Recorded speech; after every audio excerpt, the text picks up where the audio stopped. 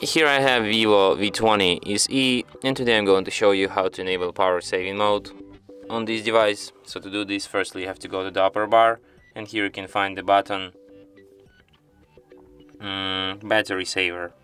Tap on it once and you can enable this mode.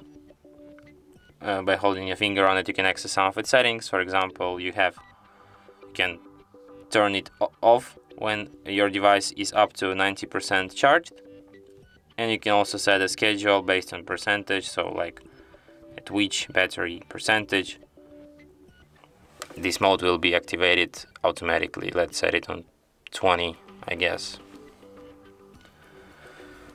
And that's it.